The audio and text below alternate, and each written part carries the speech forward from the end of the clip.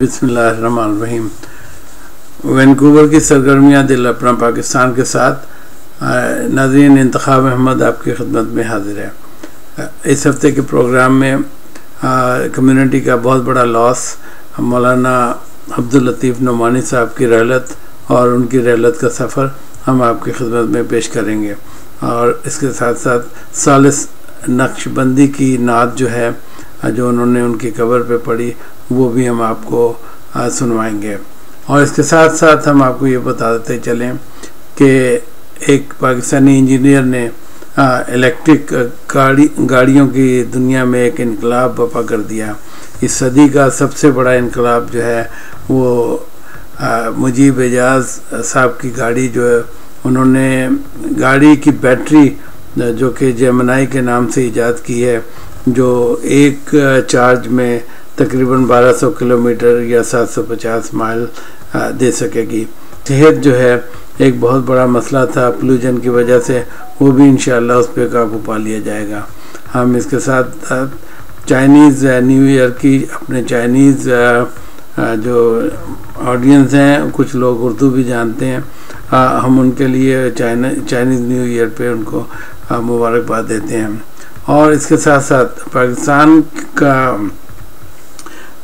पाकिस्तान का दरवाज़ा गवादर जो है, उसकी एडवर्टाइजमेंट जो इंग्लैंड में हो रही है, हम उसकी कुछ आपको कुछ पिक्चर्स भी दिखाएंगे ताकि आपको अंदाज़ा हो कि किस तरह से गवादर जो है दुनिया भर में एक गेटवे के तौर पर, तिजारती गेटवे के तौर पर दुनिया में ये उभर कर सामने आ रहा है।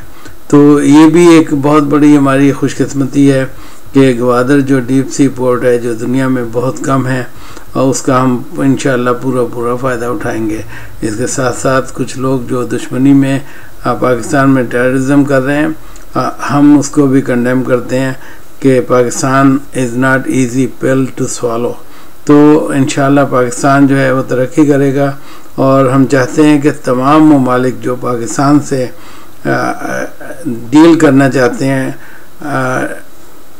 किसी ऐसी धौंस से पाकिस्तान मरूब नहीं होगा। हम वो बिज़नेस टू बिज़नेस के ताल्लुकात रखें और बिज़नेस करें, और किसी को कोई रिसोर्सेज चोरी करने का कोई मौका पाकिस्तान नहीं देगा।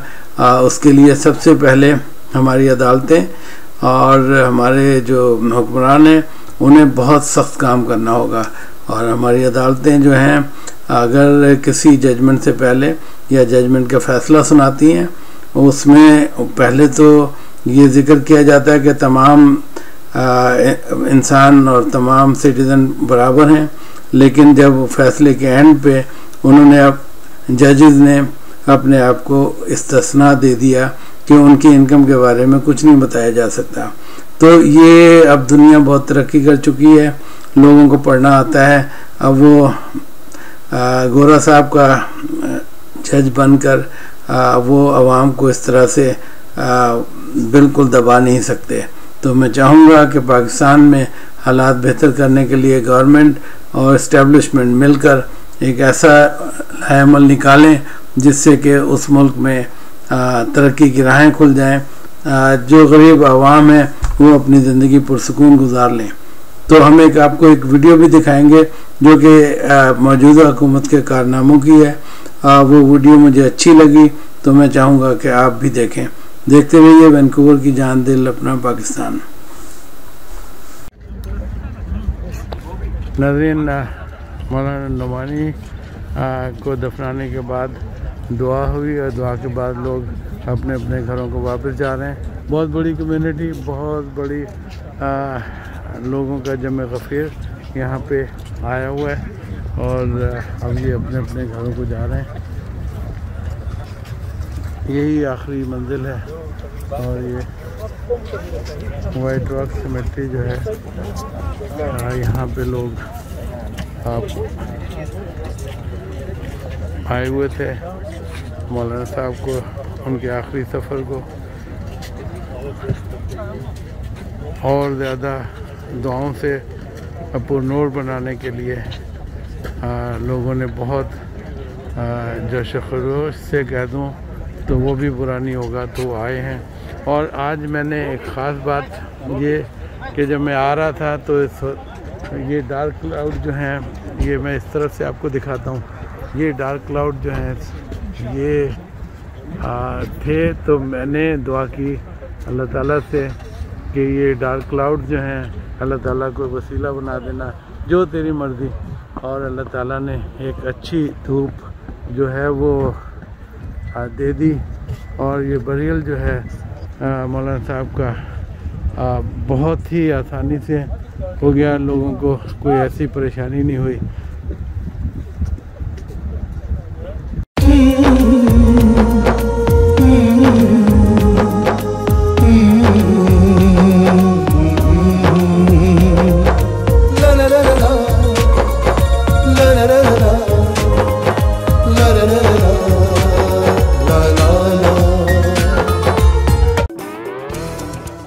Sundays at 3:30 p.m., Dil Apna Pakistan brings you Canadians with roots in Pakistan and features community information and entertainment.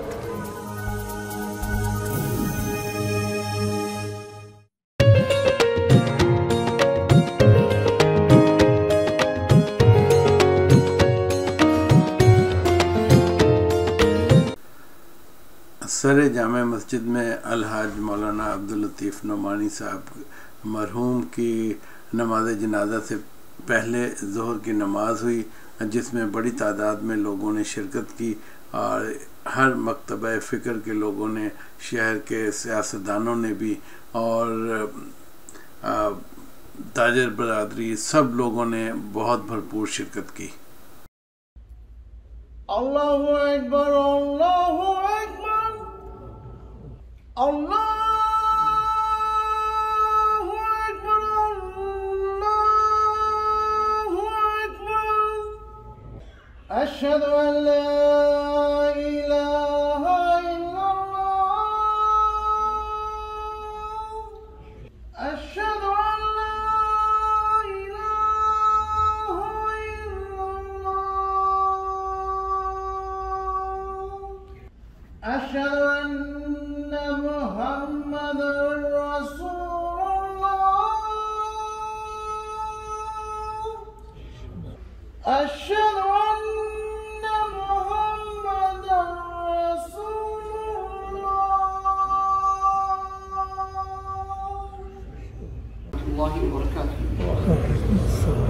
Respected brothers, sisters, may Allah subhanahu wa ta'ala reward all of us for our great loss of a religious leader of our community, Brother Maulana Qari Abdul Latif Nu'mani.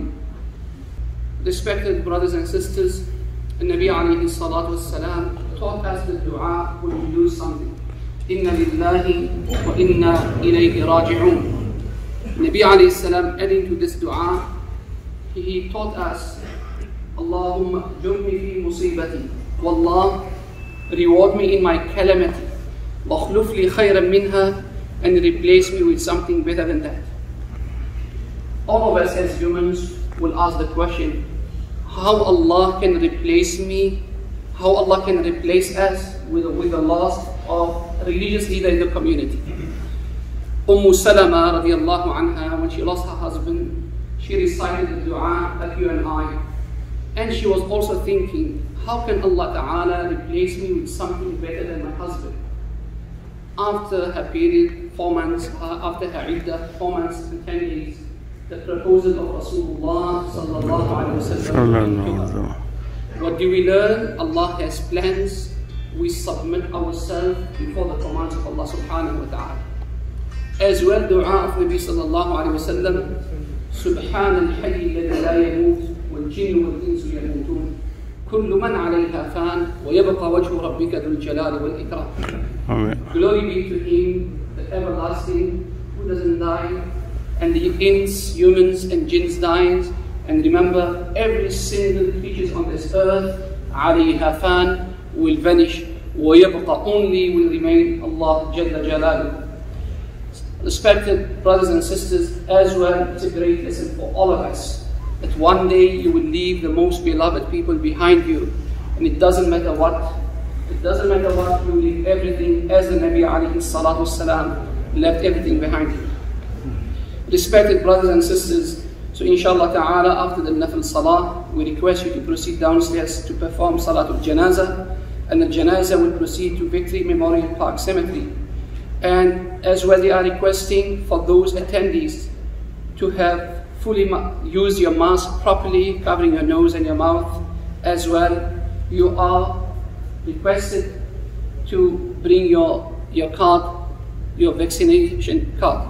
May Allah Ta'ala reward all of us. May Allah Ta'ala grant us the best in our life. Wa akhiru da'wana an alhamdulillahi rabbil alamin.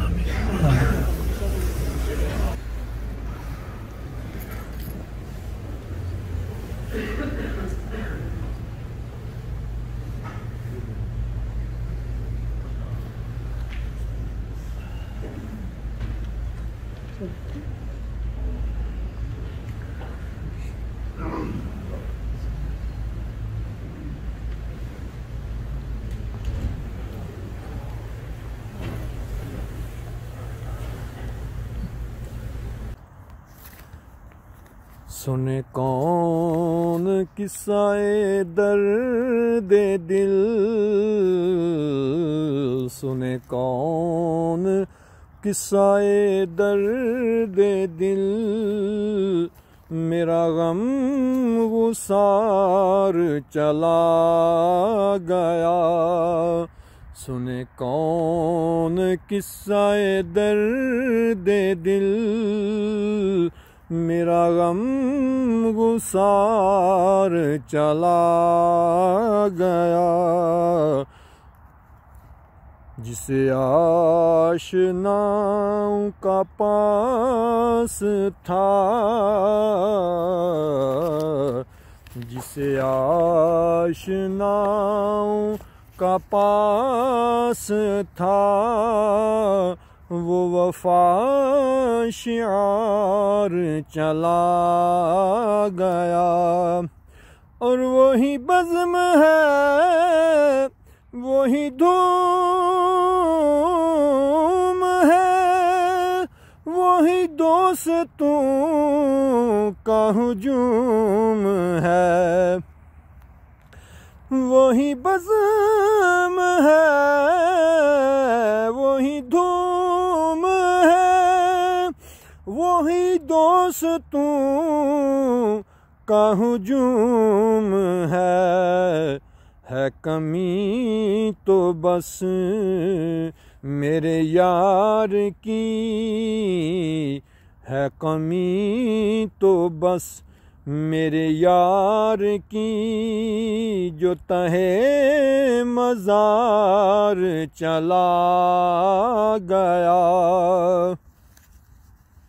ہے کمی تو بس میرے یار کی، ہے کمی تو بس نعمانی کی، جو تہے مزار چلا گیا. سنے کون قصہ درد دل، میرا غم غسار چلا گیا. اور جسے میں سناتا تھا درد دل، وہ جو پوچھتا تھا دل کے غم، وہ گدا نواز بچھڑ گیا. وہ وفا شعار چلا گیا. مصطفیٰ جانے رحمت پہ لاکھوں سلام، شمع بز میں ہدایت پہ لاکھوں سلام، شمع بز میں ہدایت پہ لاکھوں लाखों सलाम। अब तक अरबों रुपए का कर्ज जारी हो चुका है। सिटीजन पोर्टल ऐप से लाखों शहरियों की शिकायत घर बैठे प्राइम मिनिस्टर को मौसूल हुई। 45% शहरी मुतमईन। मुल्क की तारीख में पहली बार अक़वाम मुत्तहिदा में कश्मीर में भारतीय मजालिम पर मोदी की सरेआम दुर्गत बनी। तारीख में पहली बार अमेरिका को नो मोर कह दिया गया। कराची के लिए तारीख में सबसे बड़ा 1100 अरब रुपए का पैकेज दिया, जिसमें ग्रीन लाइन की तकमील हो चुकी है। पानी का मंसूबा, नालों की सफाई, सड़कों की तामीर इसी पैकेज का हिस्सा है। आलमी अवार्ड याफ्ता पिशावर मेट्रो बन चुकी। तारीखी ML1 रेलवे मंसूबे का आगाज भी इसी हुकूमत ने किया। वजीर आजम हाउस, पख्तूनख्वा पंजाब के वजीर आला और गवर्नर हाउसेस का खर्चा तारीख में कम तरीन सतह पर है। टेक्सटाइल सेक्टर में हुकूमती इकदामात के बायस बरामदात में इनकलाबी इजाफा। मस्बत कारोबारी माहौल के बायस आलमी मोबाइल कंपनी सैमसंग की पाकिस्तान आमद हो चुकी। मस्बत कारोबारी माहौल के बायस आलमी ऑटो कंपनी किया की पाकिस्तान में आमद हो चुकी। मस्बत कारोबारी माहौल के बायस आलमी ऑटो कंपनी MG की पाकिस्तान में पैदावार शुरू हो चुकी। तारीख में पहली बार किसानों को गन्ने की पूरी कीमत की अदायगी हुकूमत की तरफ से कंप्यूटराइज्ड अदायगी की पाबंदी के बायस मुमकिन हुई। पख्तूनख्वा में दर्जन से जायद सरकारी रेस्ट हाउसेस की अवाम के लिए कशादगी कर दी गई। पहली बार पख्तूनख्वा में इमाम मस्जिद के लिए माहाना तनख्वाह की अदायगी मुकर्रर कर दी गई। चारों सूबों में कब्जा माफिया से अरबों मालियत की हजारों एकड़ जमीन वागुजार करवाई गई। कोरोना में बेरोजगार होने वाले लाखों लोगों में 12,000 फी कस की तकसीम हुई। कतर और सऊदी अरब के साथ 2 लाख से जायद पाकिस्तानियों को नौकरी फ्राहम करने का मुआहदा हुआ। पंजाब हुकूमत की जानिब से 1 लाख नौकरियों की फ्राहमी का आगाज बहुत जल्द होने वाला है। पख्तूनख्वा की PTI हुकूमत की 2013 से 2018 तक सरकारी स्कूलों में 50,000 से जायद टीचर की भर्ती हुई थी और मौजूदा गवर्नमेंट ने भी अब तक 40,000 असातिज़ा मजीद भर्ती किए हैं, क्योंकि तालीम ही मेन फोकस है। पख्तूनख्वा की PTI हुकूमत ऑनलाइन हाजिरी के बायस घोस्ट टीचर्स यानी जो घर बैठे तनख्वाह लेते थे उनका सफाया हो चुका है। हरिपुर में पाकिस्तान के पहले स्पेशल टेक्नोलॉजी जोन की तामीर जारी है। कई दहाइयों बाद PTV का खसारा खत्म हुआ। इदारा माली तौर पर मुस्तहकम, मुनाफा शुरू। PTV की HD में मुंतकली का तारीखी संगे मील हासिल किया। करतारपुर कॉरिडोर कम तरीन वक्त में तामीर किया। आलमी इदारों ने भी तारीफ की। पाकिस्तान की पहली सिक्योरिटी पॉलिसी का इजरा इसी हुकूमत ने किया। इस्लामाबाद में आलमी मयार के क्रिकेट स्टेडियम की तामीर की मंजूरी दी, जहां 60,000 लोगों की गुंजाइश होगी। PIA की कारकर्दगी में वाज़ेह बेहतरी। ऐसे बहुत सारे काम हैं जो मैं यहां अकेला आपको नहीं बता सकता, लेकिन आपकी जिम्मेदारी है कि इन तमाम कामों में से किसी एक काम को भी झूठ साबित करना। अगर कर जाएंगे तो मैं बाकी सब भी भूल जाऊंगा। आप लोगों के दिल में सवाल आता है ना कि अगर इमरान खान के होते हुए टैक्स बहुत इकट्ठा हो रहा है, अगर पाकिस्तान को बाहर से पैसा ज्यादा आ रहा है, अगर पाकिस्तान में करप्शन नहीं हो रही है, अगर पैसा मुल्क से बाहर नहीं जा रहा, तो पैसा कहां जा रहा है? ये काम जो मैंने आपको बताए हैं ये कम से कम 2 दिहाइयों के काम है। यानी 20 साल में लोगों की कारकर्दगी ये नहीं होती जो ये शख्स 4 साल में कर गया है। और यही वजह है कि ये तफसीलात आपको टीवी एंकर्स नहीं बताते, क्योंकि जहां पैसा पहले जाता था उनमें वो टीवी एंकर्स भी थे जिनको टोकरों में भरकर पैसा जाता था। अब वो पैसा नहीं जा रहा, वो लोग आपको ये चीजें नहीं बताएंगे। लेकिन फिर भी मैं चैलेंज कर रहा हूं, आपने इन तमाम चीजों में से किसी एक चीज को भी रद्द करना है। लॉजिकली जाकर स्टडी करें, देखें कि जो मैंने बताया है क्या हकीकत है या कोई अफसाना। अपना ख्याल रखिएगा। अल्लाह हाफिज। इसका इफ्तिताह गवर्नर जनरल इस्कंदर मिर्जा ने किया था। लियाकत नेशनल हॉस्पिटल की पूरी अराजी और इसकी तामीर हुकूमत पाकिस्तान ने गरीब आवाम के मुफ्त इलाज के लिए की थी, क्योंकि आगा खान फाउंडेशन ने ये कहकर जमीन हासिल की थी कि वो गरीब आवाम के सस्ते इलाज के लिए हॉस्पिटल तामीर करेंगे और उस हॉस्पिटल में मुस्तहक मरीजों का बिल्कुल मुफ्त इलाज किया जाएगा। एक बात याद रखें, ट्रस्ट कवानीन के मुताबिक काबिले एतमाद प्रॉपर्टी पर किसी भी किस्म का कोई भी वफाकी या सूबाई टैक्स वगैरह बिल्कुल भी नहीं होता है। आगा खान हॉस्पिटल और लियाकत नेशनल हॉस्पिटल दोनों इनकम टैक्स के अलावा कोई भी टैक्स नहीं देते। लियाकत नेशनल हॉस्पिटल जो खालिसतन वफाकी सरकारी हॉस्पिटल था, जिस पर जालसाजी के जरिए कुछ कारोबारी ग्रुपों ने कब्जा कर लिया और जालसाजी के जरिए सरकारी एतमाद को ट्रस्ट औलाद में तब्दील कर चुके हैं। इस तरह आगा खान हॉस्पिटल ने हुकूमत पाकिस्तान के साथ जालसाजी का इर्तकाब किया। जब आगा खान फाउंडेशन को ये जमीन बिल्कुल मुफ्त दी गई थी, उस वक्त इस जमीन की कीमत करोड़ों रुपए थी। अब इस जमीन की कीमत ही तकरीबन 500 अरब की मालियत है, जो सिंध के गरीब अवाम की जमीन है। ये दोनों हॉस्पिटल खैराती मकसद के लिए सिंध के गरीब अवाम के लिए हैं और अब वो अमीर मरीजों का महंगा तरीन इलाज करके लाखों नहीं बल्कि अरबों रुपए हुकूमत को बगैर कोई टैक्स दिए कमा रहे हैं। गरीब आदमी तो आगा खान हॉस्पिटल और लियाकत नेशनल हॉस्पिटल में इलाज करवाने का सोच भी नहीं सकता। एक मरीज के प्राइवेट कमरे का एक दिन का किराया 32,000 रुपए है, जो किसी 5 स्टार होटल के किराए से भी ज्यादा है। हर तरफ लूट मार का बाजार सरगर्म है, कोई पूछने वाला नहीं। मेरी आप लोगों से गुजारिश है कि इस वीडियो को ज्यादा से ज्यादा शेयर करें ताकि अरबाब अख्तियार व आला कानूनी इदारों तक आवाज पहुंचाई जा सके। अवाम मुतालबा करती है कि इन हॉस्पिटल्स को भी NICVD और SIUT की तर्ज पर चलाया जाए। Pakistan has produced some great gaming studios. The title animation sequence of Game of Thrones, the world's most watched TV series these days, has been produced by Hamid Shaukat. Cricket Companion application, which received worldwide recognition, was also developed by TriCast Media, a Pakistani startup. Pakistani visual effects artist Mir Zafar Ali has received 3 Oscar awards for his work in The Golden Compass, Life of Pi, and Frozen. Novera Masood, a Pakistani animator, has provided stunning visual effects in some of the most popular Hollywood movies, including Maleficent, A Christmas Carol, Thor, Transformers 3, and Jack the Giant Slayer.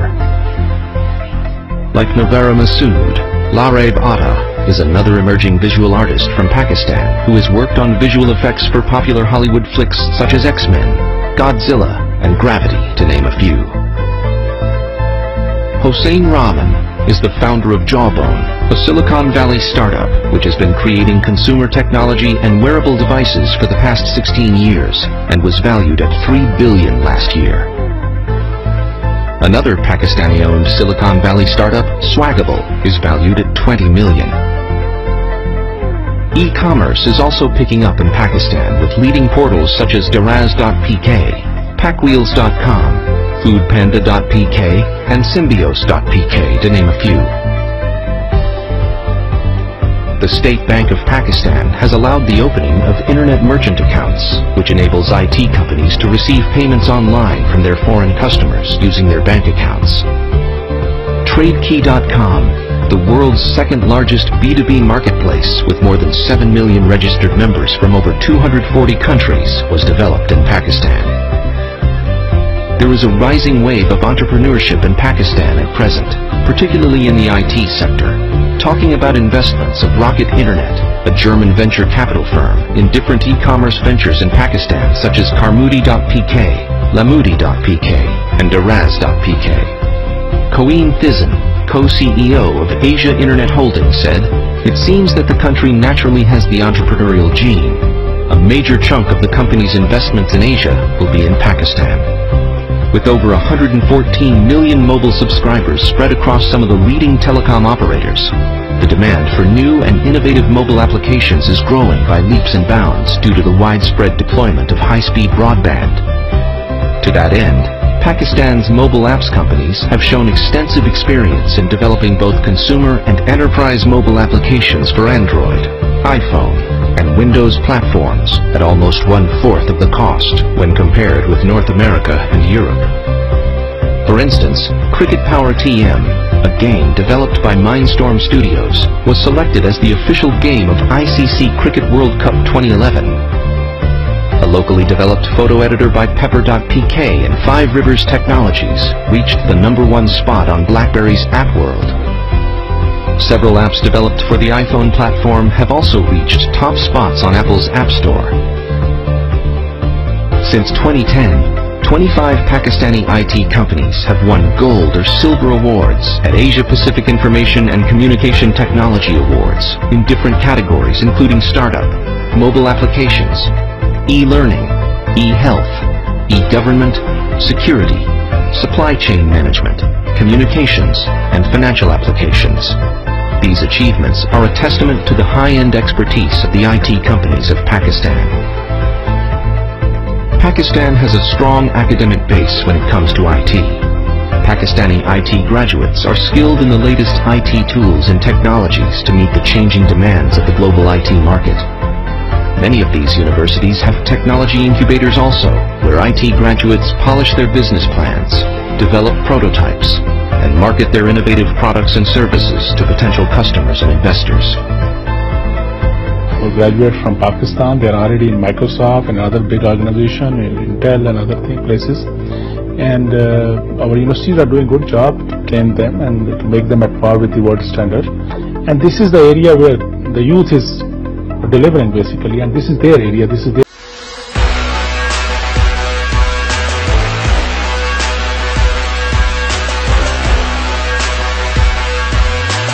PM time.